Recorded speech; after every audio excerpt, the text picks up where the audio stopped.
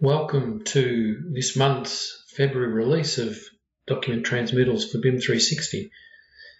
Transmittals has been added to the top.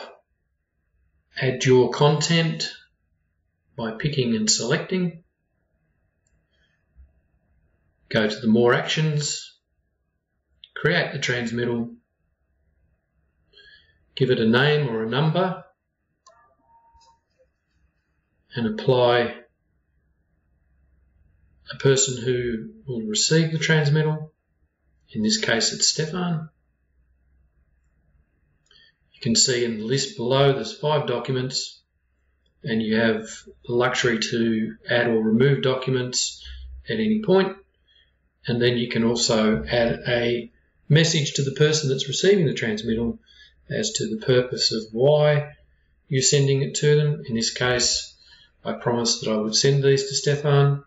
So I create that package of transmission. It then goes and becomes recorded as a preparation, and at that point I'm able to view the transmittal and review what's in the package of the transmittal. It's been sent. I can see the title number, I can see the recipients and the time and the date and how many documents have gone. Also opening up the package, I can see that there's a download zip available, and I can see the transmission's correspondence and that Stefan's received. Thank you.